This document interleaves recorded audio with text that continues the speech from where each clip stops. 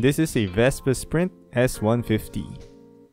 The owner wants to lower it, and we will be replacing the standard bracket of the shock absorber with a lowering bracket.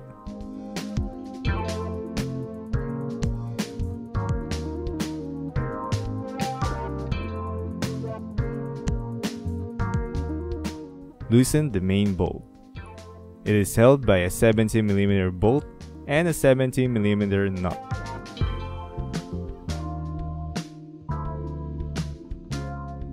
This nut has a nylon insert. It serves as a lock to prevent it from loosening under vibration.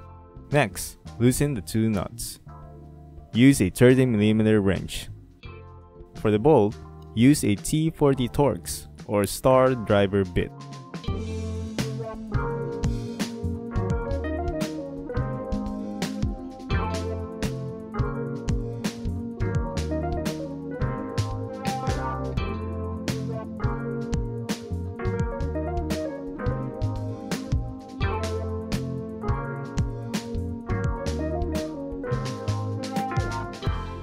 Here's a side-by-side view of the bracket.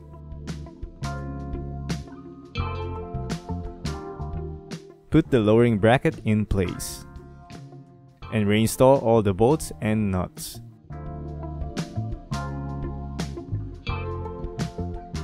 Make sure to tighten it snug.